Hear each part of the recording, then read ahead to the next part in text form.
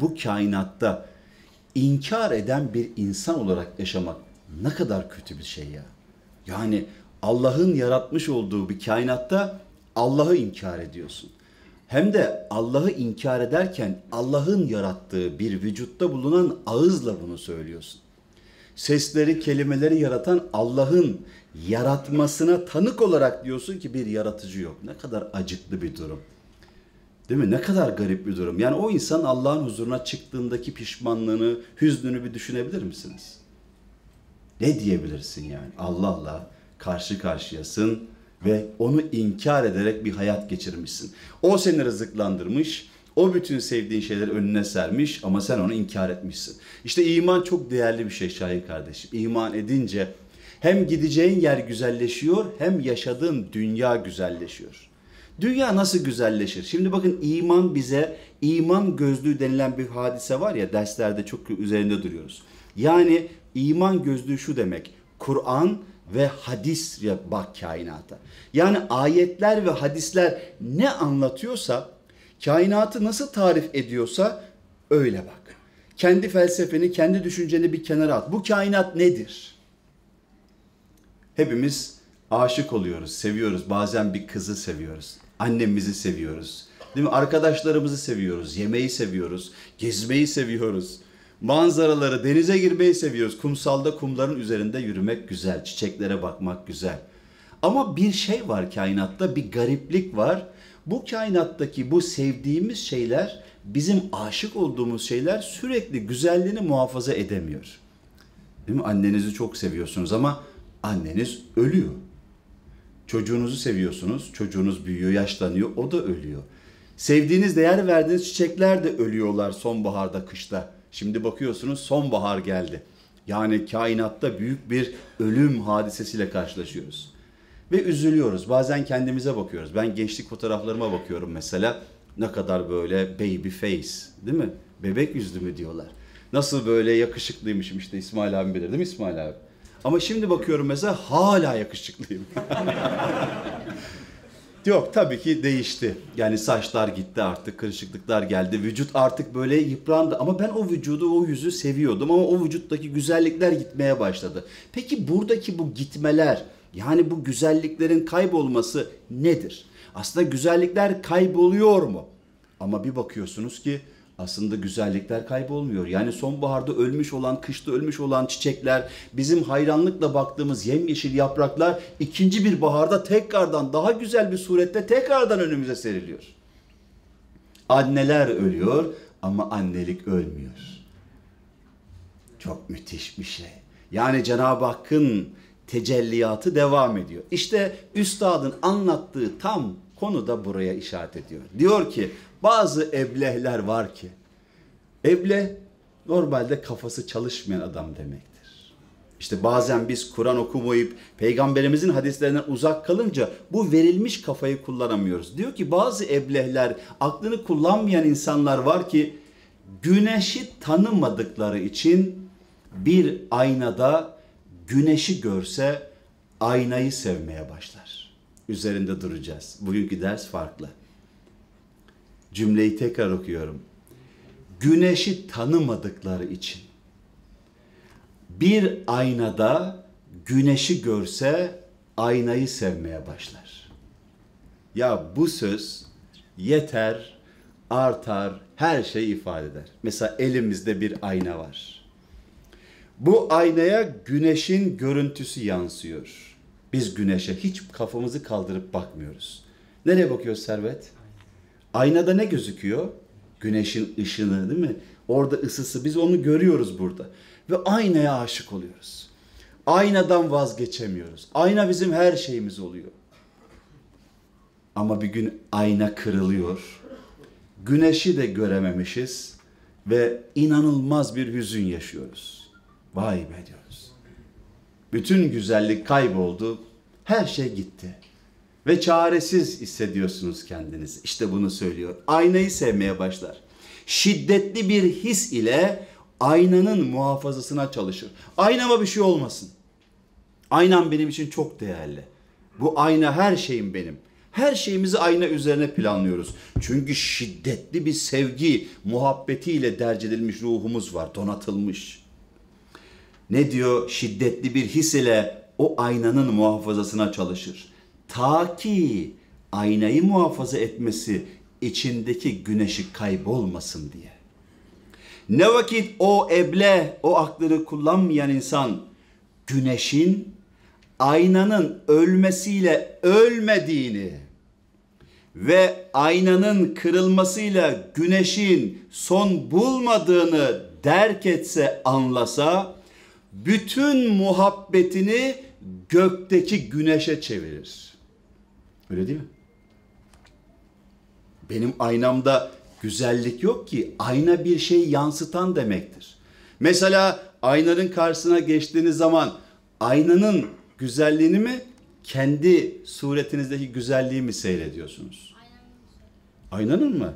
Seni evlatlıktan atıyorum Mirza. Neyi seyrediyoruz Mirza? Aynaya baktın. Aynada ne görüyorsun? Kendini görüyorsun. Baktığınız zaman gördüğünüz şey aslında kendinizdir. Ve o aynada aynaya değil nazarımız kendimize gider. Ama garip bir şekilde dünyada ise bunun tam tersi oluyor. Biz aynaya aşık oluyoruz. Ama aynanın gösterdiği bir şey var. İşte bu güneş misalinde onu anlatıyor. Ne diyor? O vakit bütün sevgisini gökteki güneşe çevirir.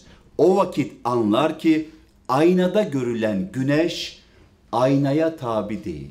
Yani bu aynadan dolayı bu güzellik devam etmiyor. Güneşin varlığıyla aynada bir güzellik gözüküyor. Güneş aynaya tabi değil. Bekası, yani devamlılığı, sürekliliği ona bağlı değil.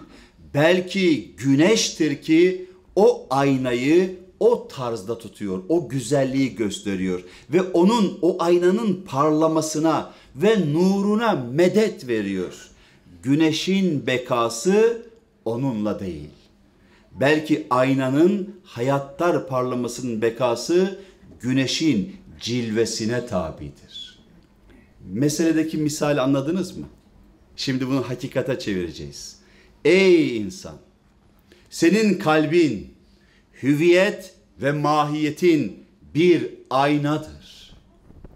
Kainatta gördüğün her şey bir aynadır.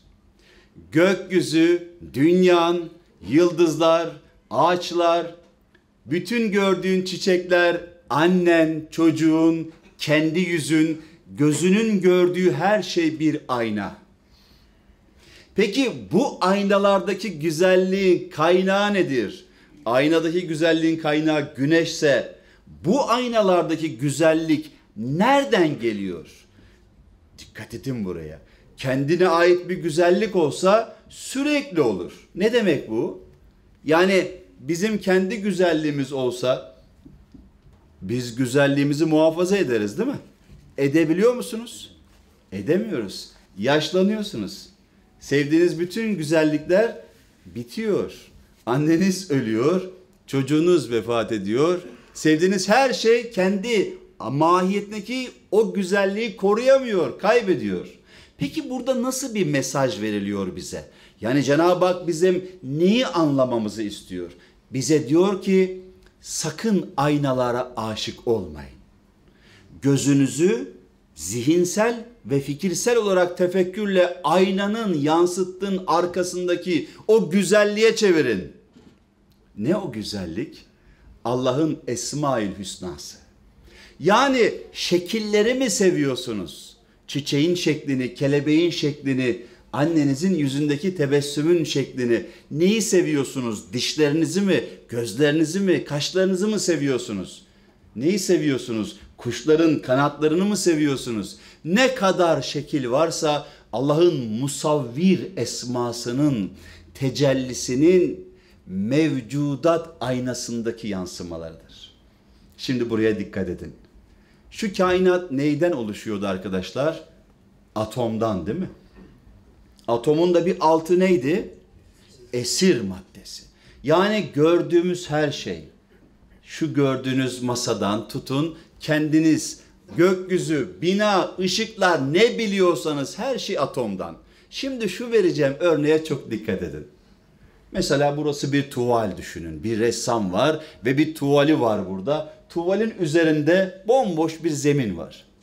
Birdenbire ressam kendi zatında bulunan istidatlarla, yani şekil, renklendirmek ve bir şey anlatabilme kabiliyetiyle buraya muhteşem ağaçlar çizmeye başlıyor.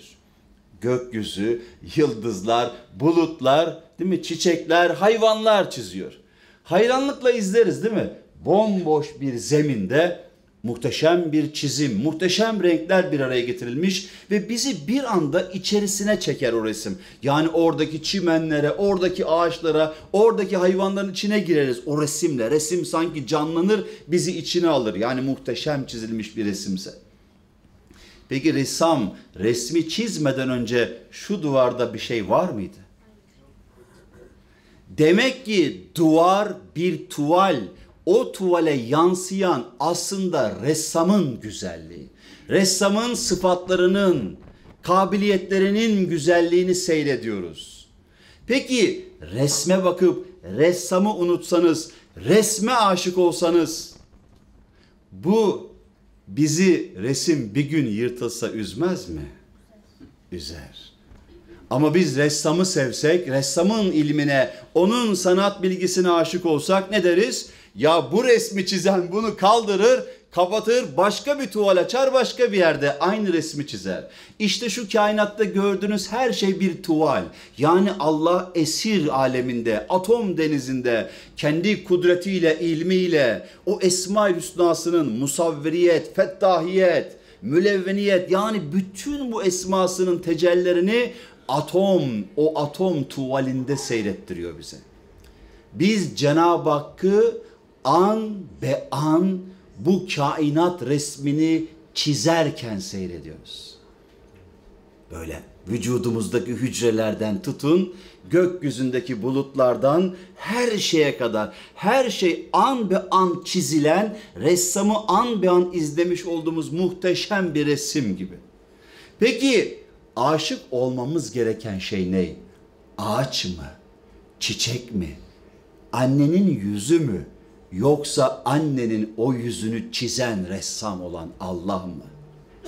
İşte bize Allah diyor ki sen aynalara aşık olmuşsun. Üzüntüm bundan. Bir örnek daha vereyim, zihninizde otursun. Bir sinemaya gidiyorsunuz. Ne görüyorsunuz? Simsiyah bir ekran. Hiçbir şey yok. Karanlık bir yer. Birdenbire bir düğmeye basılıyor ve biz o karanlık ekranda yine inanılmaz manzaralar görmeye başlıyoruz. Hatta bunu yaşarsınız. Onun içine giriyorsunuz. Oradaki görüntülerin içerisine giriyorsunuz. Oradaki duyguyu, hissiyata giriyorsunuz. Ama aslında baktığınız yer kapkara bir duvar. Doğru mu? Yani kapkaranlık bir duvara bakıyorsunuz aslında. Ama o duvara başka bir yerden bir ışık huzmesi şeklinde şekiller, renkler yansıyor. Ve biz böyle hayranlıkla sinema ekranındaki o simsiyah ekrandaki muhteşem renkleri, şekilleri, görüntüleri izliyoruz. Peki soruyorum, içinizden oradaki duvara aşık olacak biri var mı? Sinema ekranına aşık olacak biri var mı? Yok, değil mi? Peki neyi görüyoruz? Başka bir tecelli duvara kendisinde olan görüntüleri yansıtıyor. Biz Allah'ın ilminde olan görüntüleri seyrediyoruz. Bir sinema ekranına yansıyan görüntüler gibi. Bir tuvale çizilen resimler gibi. Bir aynaya yansıyan güneş gibi. Yani biz Allah'ın sanatını seyrediyoruz. Peki Cenab-ı Hak neden güzellikleri bir müddet gösterip sonra o güzelliği bir yerde durduruyor? Niye mesela annemizle yıllarca yaşayamıyoruz? 1000 yıl. Diyor ki güzelliğin kaynağı ben olduğumu unutmayın diye. Ebedi bir güzellik bende var. Üzülme, bak ben anneni öldürüyorum, anneliği devam ediyorum. Gülü solduruyorum, başka bir gül yaratıyorum. Gökyüzündeki manzarayı kaldırıyorum, bambaşka bir manzara getiriyorum. Güzelliğin kaynağı daim olan benim diyor bize. Zihninizde oturdu mu? İşte ne diyor? Ey insan, senin kalbin ve hüviyet ve mahiyetin bir aynadır. Senin fıtratında ve kalbinde bulunan şiddetli bir muhabbeti beka, yani ebedi sevmek o ayna için değil. Ve o kalbin ve mahiyetin için de değil. Yani aynaya bakıp kendini sevme. Aynaya bakıp seni yaratanı sev. Sen kendi aynanda da Rabbinin güzelliğini seyrediyorsun. Belki o aynada istidada göre cilvesi bulunan Baki Zülcelal'in, yani ebedi varlığa sahip, celal sahibi Allah'ın cilvesine karşı muhabbetindir. Bakın düşünün, dünyadaki bütün güzellikler, hepsini toplayın. Cenab-ı Hakk'ın cemal esmasının, cemalinin zayıf bir gölgesi. Bir gölgeye aşık oluyoruz. Madem belahet yüzünden, yani yine aklımızı kullanmamak yüzünden o muhabbetin yüzü başka yere dönmüş ve aynalara aşık olmuşuz. Madem öyledir, madem anladınız, kainatta her şey bir aynadır, başkasının güzelliğini gösteriyor. Rabbimiz kendi güzelliğini bize seyrettiriyor. Öyleyse ya baki, entel baki de. Ne demek? Yani Allah'ım, madem sen varsın ve madem sen bütün güzelliklerin sahibisin, madem benim bütün aşık olduğum bu görüntüler, bu güzellikler, meyveler, bütün ne biliyorsam hepsi senin güzelliğinin atom aynasındaki yansımalarıdır. Öyleyse baki olan sen olduğun için fena ve adem, yani o tuvaldeki görüntüler ne kadar değişirse değişsin, o sinema ekranındaki görüntüler ne kadar değişirse değişsin, benim baktığım alemdeki etrafımdaki güzellikler ne kadar giderse gitsin, hatta dünyanın tamamı komple gitsin, hiç önemi yok. Çünkü sen tekrardan kendi güzelliğini başka bir aynada yine bana seyrettirirsin. İşte o aynaya da cennet deniliyor. Cenab-ı Hak diyor ki bize, ey kullarım, şu kainattaki güzelliklerin ayna olduğunu fark ederseniz, bu kainatın bir yaratıcısı olduğunu kabul edip ondan başka bir ilah olmadığını da ikrar ederseniz, size gönderdiğim peygambere de uyarsanız, farzlar ve haramlar konusunda da ihtimam gösterirseniz, size öyle aynalarda öyle cemalimi göstereceğim ki ne gözünüz görmüş, ne kulağınız işitmiş, ne de hayal ve hatıratınıza bile gelmiş bir yer değil orası. Muhteşem bir cennet. Peki cennete gittiğimiz zaman göreceğimiz manzaralar ne Fatih? Yine aynadaki güzellikler. Yani şu kainatta ne görüyorsak, neyi seyrediyoruz, bitirelim. Anladınız diye düşünüyorum. Allah'ın Esma-ül Hüsna'sını seyrediyoruz. O Esma-ül Hüsna'ya bakın. Musavvire, Mukaddire, Bariye, Latife, bakın. O isimler alelade isimler değil, onları seyrediyoruz. Peki bunu anladıysak ne diyeceğiz öyleyse kainatta dolaşırken? Ya baki entel baki, maşallah Allah'ım. Ne güzel çiziyorsun, ne güzel boyuyorsun, ne güzel renklendiriyorsun. Sabri abimi ne güzel yaratmışsın Allah'ım. Onun yüzüne ne güzel bir tebessüm koydun tam şu anda hem de. Tam şu anda benim sesimi insanlara ulaştırdın. Allah'ım sen ne güzel bir işittirensin. Şu anda buradaki 1000'e yakın insan beni işitiyor. Muhteşem bir şey. Allah'ım beni konuşturuyorsun. Ben senin sanatını, senin kudretini, senin ilmini seyrediyorum. Maşallah. Soruyorum, bu iman gözlüğünü takan bir adam bu kainatta bir yalnızlık çeker mi? Bütün depresyonlar, bütün sıkıntılar Allah'ı tanımamaktan kaynaklanıyor. İnşallah bizler tanıyanlardan oluruz.